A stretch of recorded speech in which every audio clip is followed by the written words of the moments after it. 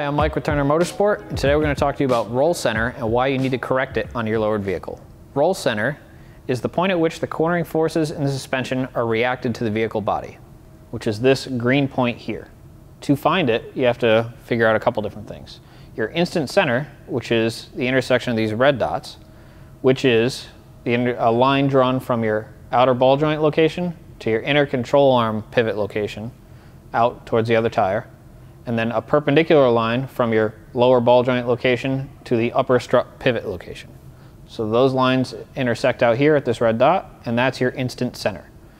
Then you draw a line from your center of your tire contact patch here to that instant center.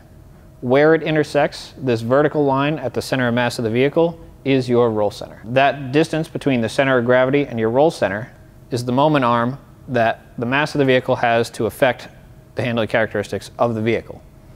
So that's all great on a stock car, but when you lower it, you drop the center of mass, which is great, but the control arms invert and your instant center drops below ground level, which also drops your roll center, in this case, below ground level. So this moment arm has gotten a lot longer, so the same amount of mass has more of an effect over the handling characteristics of the vehicle. To correct that, we lower the outer ball joint location here with our roll center correction kit. This raises the roll center and maintains your lowered center of mass from lowering the vehicle initially. So you get the restored handling, much like stock, but with your center of mass that's much lower with the lowered vehicle. This is our Turner Motorsport roll center correction kit.